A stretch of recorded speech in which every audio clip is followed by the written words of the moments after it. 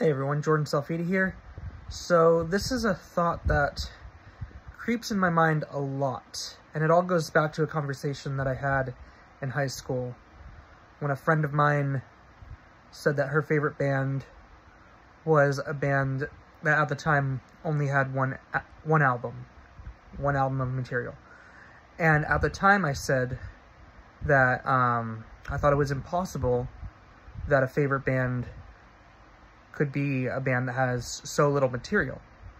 And while I've gotten older and I'm not as harsh a music critic as I was in high school, I still come back to that thought from time to time. And I think the reason I said that was because bands grow and develop and things change and they adapt new styles, or maybe they don't. Maybe if they're like a Cannibal Corpse or something, you know exactly what to expect and you get that. But for the most part, you look at a band like my favorite bands, Pink Floyd, The Cure, and how much their discographies as a whole transcend so many different barriers and genres, and how The Cure and the Pink Floyd of the early years are definitely not the same band of the later years. And that's why I'm always interested in bands who have big discographies, to see where they go, what they did, what were their aspirations, hopes, and dreams within themselves. And I think that shows a lot of their fan base as well. I feel like if you're on board with that journey, you're willing to get a lot out of it. You're along for the ride, versus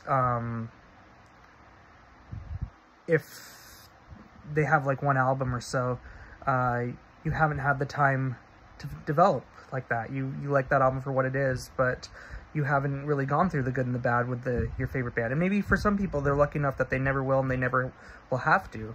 But for me, I often wonder with myself when I think of my favorite bands, like I said, the Pink Floyd and The Cure, and especially like Steven Wilson and his discography across so many different bands and projects.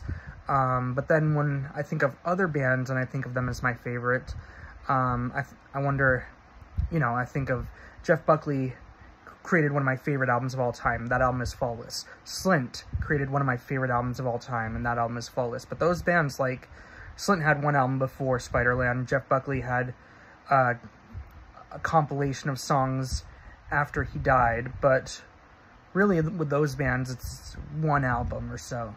So I think when I'm thinking of favorite bands, like, do they have enough discography? Is there enough material for me to start saying those kinds of things? I thought about it recently with Godspeed You, Black Emperor, who has a good amount of albums, but their songs are so long, it's like they don't have a good amount of songs in that discography, and so that one's an interesting one.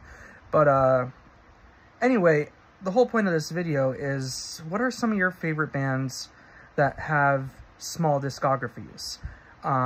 And do you feel all right in saying that they're your favorite because maybe that small discography just means so much to you? Or, like I think of Lauryn Hill, who solo made one phenomenal album, and then you'd have to go to the Fugees to get more material because that's the only album she did. But yeah, do you ever think that maybe your favorite band might not have enough material for you to justify as being one of your favorites, or does that thought not cross your mind? Say it below in the comments and say who your favorite band is.